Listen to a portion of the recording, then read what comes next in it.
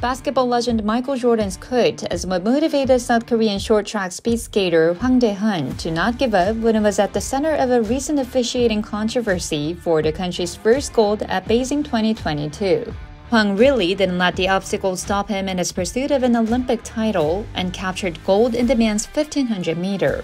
It was the first Olympic gold for him and also for South Korea in the Chinese capital. In the final of the men's 1500-meter event held on Wednesday, Hwang defeated Stephen DeVoe of Canada by 0.035 seconds.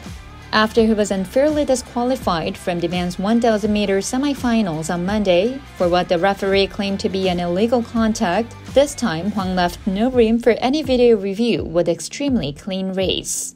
Indeed, from the quarterfinals and all the way through to the final, Hwang made his passes on the outside corner instead of making any moves on the inside and risking penalties. After winning gold, Hwang said at a press conference that he had prepared a strategy that would leave no room for judging. He said, "I wanted to make sure no one would get their hands on me," and added, "It was the most intense game I've ever participated in my life." This is in fact the second career Olympic medal for Hwang, who won silver in the 500-meter at Pyeongchang 2018. Back then, Hwang was only 19, the youngest in his team. After his first ever Olympic game in Pyeongchang, Hwang rose to international stardom along with his then teammate and also the 1500-meter champion Im Hyojin, but it didn't last for long. In June 2019, Im was convicted of sexual harassment after he publicly pulled down Hwang Dae-heon's pants in front of male and female teammates during a rock climbing training session.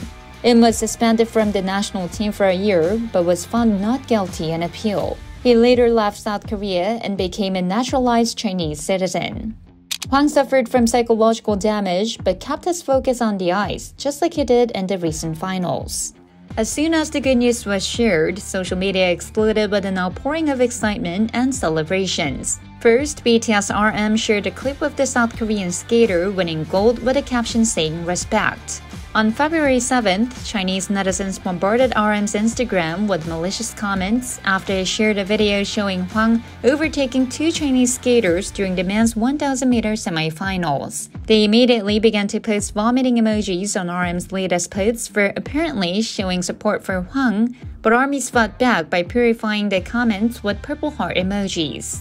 Volleyball legend Kim Young-kyung also shared a clip of Hwang finishing the first and congratulated him with gold medal, South Korean national flag, and clapping emojis.